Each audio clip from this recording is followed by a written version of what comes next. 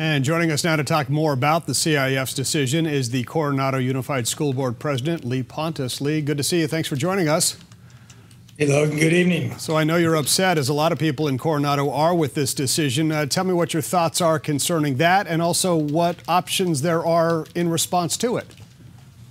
Thank you for your question, Logan. Now, I was a little bit upset that they decided to vacate the game and essentially strip the title. I didn't think that was essentially the right thing to do. Miss Candy Castle was just speaking a minute ago. You had her on. I believe that was recorded, but she recognized that the game was separate from the incidents that came afterwards. I do not disagree with her on that. And vacating the title is not something that I wanted to happen. And we do intend for an appeal. We will appeal this decision. How do you appeal it? What's the process? The first thing we have to do is we have to meet and direct the superintendent of schools to announce the appeal, to provide the appeal to the CIF. I don't think it's that difficult of a process that we can accomplish that. Is it similar to like when a case is appealed? You write up a brief and you state your points, and then maybe there's a hearing and a decision? Well, we do have ongoing investigations that I'm sure will be part of that appeal.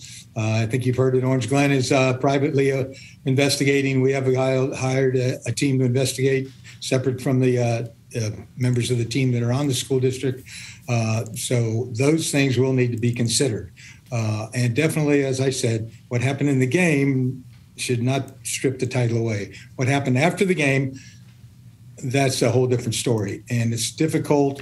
It's a difficult time for us here in Coronado because that is not something that we are accustomed to seeing here in our town. However, it was an incident that we do need to recognize, and that's the reason that the board tried to get out in front of this in the beginning. The board is being thrown under the bus a little bit by the mayor in this case. He actually approached us first as a resident. And okay, Lee.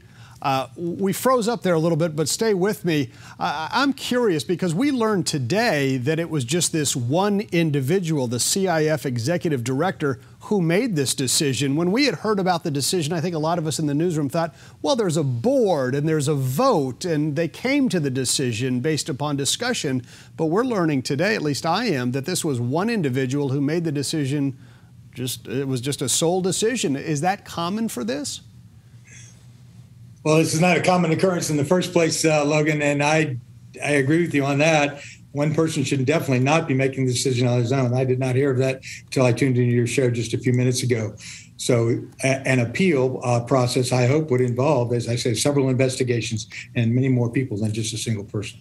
Yeah, it sounds like maybe there's some kind of a compromise that could happen. Maybe the sanctions get reduced, maybe some training for individuals who were involved, maybe the person who brought the tortillas needs to be spoken to. This also goes to 2024. Mayor Bailey making the point that kids who aren't even at that school right now are somehow going to be penalized by what happened, this year. Well, we can participate in games and we can play in playoffs. We just cannot host games.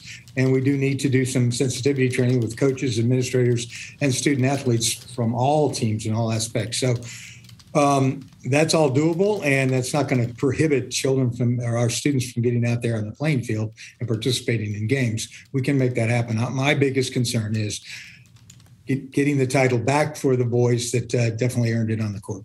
Yeah, they certainly played their hearts out. Lee Pontus with the Coronado Unified School Board President. Great to see you, Lee. Please keep us up to date on that appeal. We appreciate it. We will, Logan. Thank you for having me. So the